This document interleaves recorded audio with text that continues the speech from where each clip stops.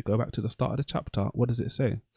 Okay, Jesus, as you can see here, is sat by the seaside, and he basically enters a ship, enters a boat, and sits down in the boat, and the people are standing on the shore. Okay, you can see that in those two verses, and he starts speaking to them in parables. Now, understand that, but the people there are Jewish.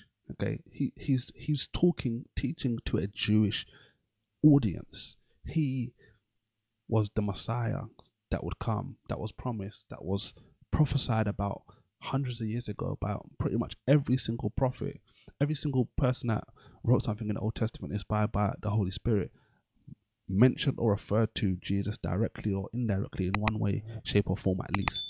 Okay, now the audience is Jewish. That's the first thing we need to understand.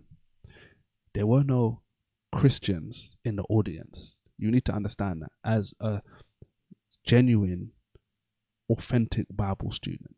Okay, you can't look at the scriptures and put your Christian lenses on in that regard. Okay, and just try and change the context of what he's basically doing. Now, we have this just probably habitually because we're Christians. We read the scriptures and we're reading it from a Christian perspective, with Christian lenses on. Oh, okay, we're Christians. We're saved by Christ. This is our Lord and Savior, and he's saying certain things. So he's talking to Christians. Well, he wasn't talking to Christians. Okay, a Christian was something that was talked about firstly in Antioch in the book of Acts.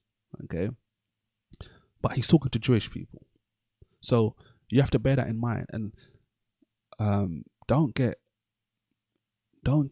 caught up in certain things that are said. I remember years ago, okay, listening to Chuck Missler, and one thing he said is he always used to say, whenever you're reading through the New Testament and like the religious leaders, the authorities, the Pharisees, the Sadducees, all those different people, whenever they do something crazy, like they're ready to stone him or they're supposed to be doing something, hone in on those particular points, because there's something that maybe you don't understand, or looking at it from a Christian lens you don't perceive.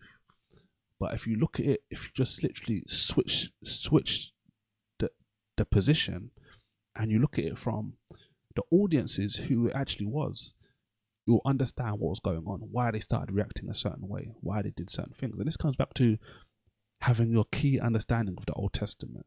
I say this all the time, and in a lot of our videos I talk about Old Testament and New Testament synergy, because I love finding that and seeing that in my own Bible study, and it's something that will help you understand the scriptures as you become a better student of the word, because you'll start to see this thing in the New Testament makes so much more sense now because I understand this thing in the Old Testament, and it works vice versa as well.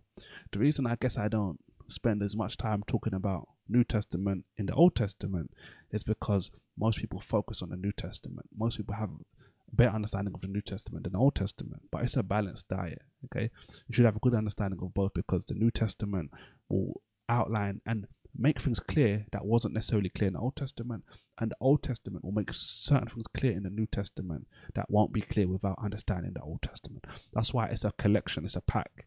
Okay, we may not be under the Old Covenant anymore, we may be under the New Covenant, but it doesn't mean those things aren't important, those things aren't significant.